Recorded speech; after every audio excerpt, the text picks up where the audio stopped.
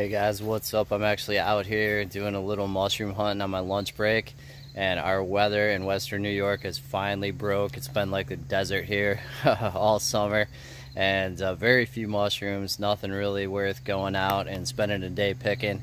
But that's gonna change now. I think we got like 3 or 4 days of rain, and I got mushrooms popping everywhere, and I got my buddies blowing me up on my phone asking me to identify things, sending me pictures.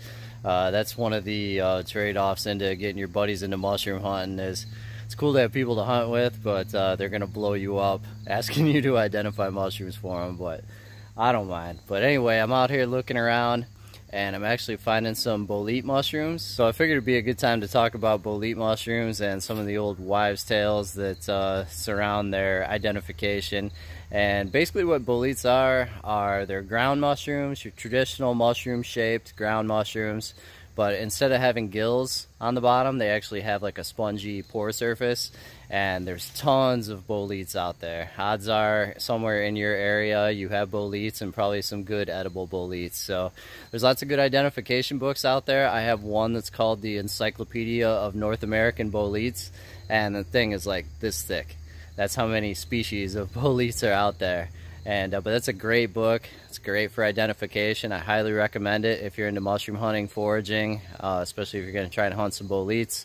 And we got them popping right now. So my buddy Aaron just sent me some pictures of some Boletes edulis complex, which are porcini, which are some of my favorite mushrooms to eat, and they're in the bolete family. But there's definitely some old wives' tales, like I mentioned, that surround bolete identification. So I got a train coming here, so you probably won't be able to hear me much longer. So I'm going to flip the camera around, and I'm going to show you some of the Neo-Boletes species that are growing around these big oaks behind me here. And we'll talk a little bit about identification characteristics, and I'll show you a cool parlor trick that you can wow your family and friends with when you're out in the woods mushroom hunting and you find some of these boletes. So let's flip the camera around and take a look. Okay, so here we have some right here, a little cluster growing, and I'm going to cut one of these, but you can see they're beautiful mushrooms. They have kind of a yellowish stalk, red at the bottom, kind of a brick colored cap, and then the pore surface underneath is almost like a red, cinnamon red color. So we'll cut one of these, and then we'll try and find, I got a bigger one over here that we can cut as well, growing around this this base of this oak tree over here. So we'll cut this one.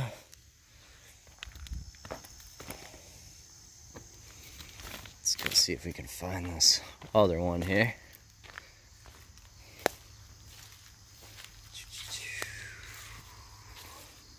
Yeah, here we go.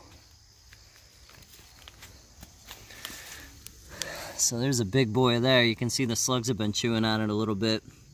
Again, they got that nice brick colored cap. Let's see if I can get underneath there.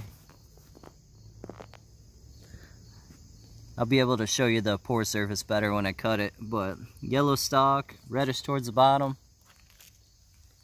Bugs are in there big time.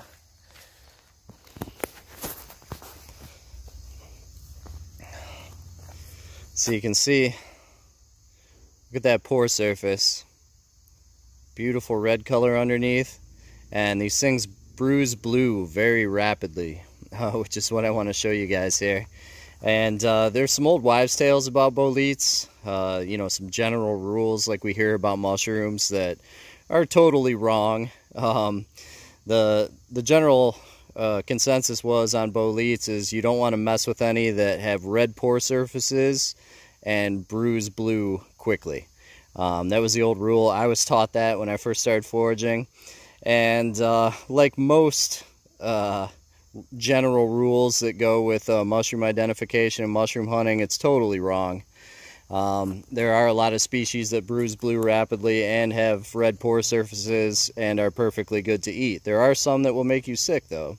So as I mentioned, you do have to learn the major identifying characteristics and do your homework. And of course, never eat anything unless it's been identified by an expert positively for you. And you know, but if you do your research and you're a scientific minded person, you get yourself a good book, you can learn quite a few different species of these guys that are good to eat. But I'm not making any comments here on the edibility or inedibility of this particular species here. I just want to show you the bruising, because this is cool stuff, and this will like totally blow the minds of your friends and family when you're hiking in the woods. So when I first cut the flesh of these, it's going to be yellow. But basically, as soon as I cut it, it's going to rapidly bruise blue. So let's see if we can catch this on camera. I'm going to slice this thing right down the middle. Yellow. Watch it. It almost instantly bruises to a dark blue.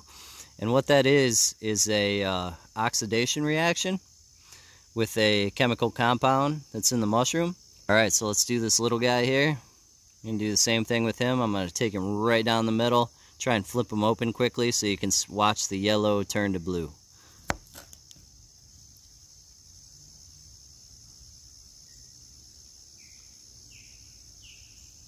Really rapid reaction, oxidation reaction. As soon as that internal tissue's exposed to open air, it oxidizes and turns that color. So that's a cool trick. Like I said, the old wives' tale about boletes was if they have red pore surfaces and they bruise blue quickly like these do, they are not good to eat. And I wanted to show you this reaction, so in case you've never seen it before, you know what it looks like. But you also need to know that that's totally false, like a lot of the old wives' tales that go with mushroom hunting and mushroom identification.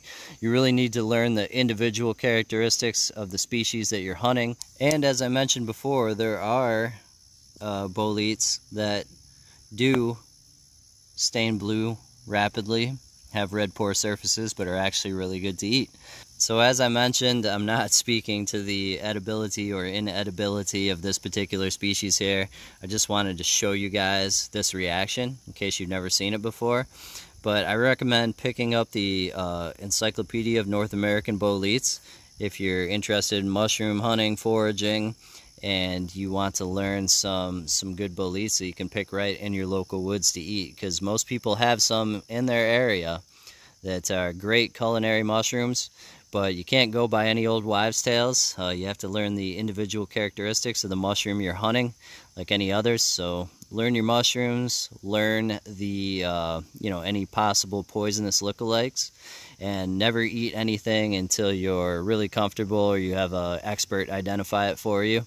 I'm going to keep hunting because there's mushrooms popping everywhere, and it sounds like it's actually starting to rain a little bit again. So I'm going to get out and maybe see if I can find some of these edgeless complex boletes or porcini like my buddy's finding, and I'll catch you next video.